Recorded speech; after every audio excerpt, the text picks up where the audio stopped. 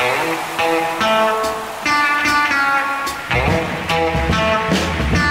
gonna tell you a story.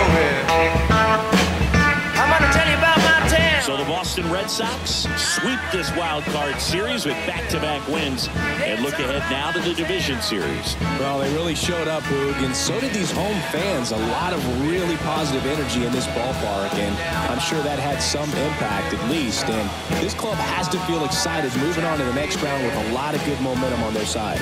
And, of course, on the other side, the season comes to a close. It's always great to make the postseason, but it was a short run, and I'm sure that's something they will look to improve upon as they move into the offseason and prepare for next year.